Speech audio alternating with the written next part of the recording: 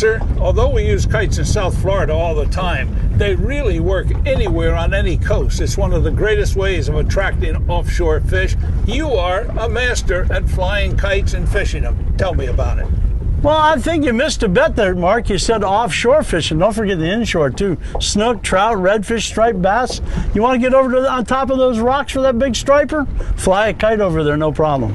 So this is our standard kite. It's got 4 sticks on the back, each one of them, and then it has a bridle in the front that goes from the center into the 2 top corners. Has adjustments here, so you can make the kite fly higher or lower, or give you hard times crashing in the water, depending on how you adjust it.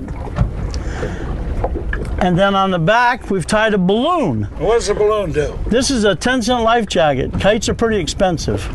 If they fall in the water, they eventually sink. You put a balloon on it, and it won't sink.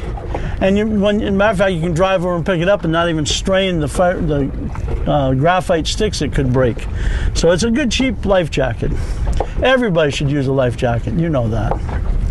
So we take our kite. You do have to have a designated kite rod. So we have here a little reel with a very short rod. That's so you can easily reach your clips and you don't have too much rod bend when you're trying to bring the kite in. Have a snap swivel on the end.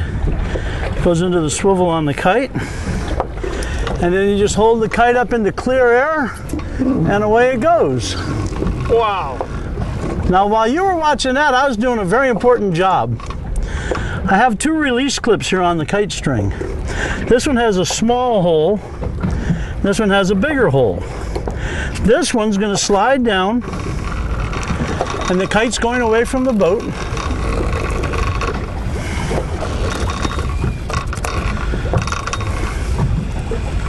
We're using a level wind reel that can be hand cranked or electric, by the way. Makes life really easy.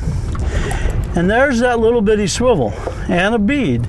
So this stuff is all stopped right there. Can't go any further from the kite. Now when we let the kite out, we'll put our fishing line in here and it'll start to take our bait away. That's usually about 100 feet, by the way. Then 70 feet from that little swivel, we're going to come to a bigger swivel.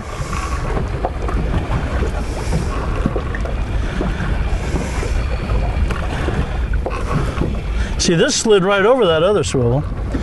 When we come to this next swivel, which is 70 feet further, see, we have a nice big swivel, and that stops this clip.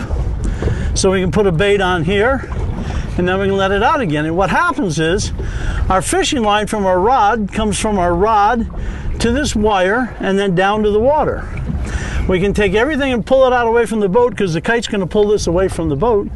And we get it out there where we want it. By adjusting our fishing rod, we can raise our bait higher out of the water or let it down into the water. We get seaweed, we can lift it up and drop it a few times and fall off.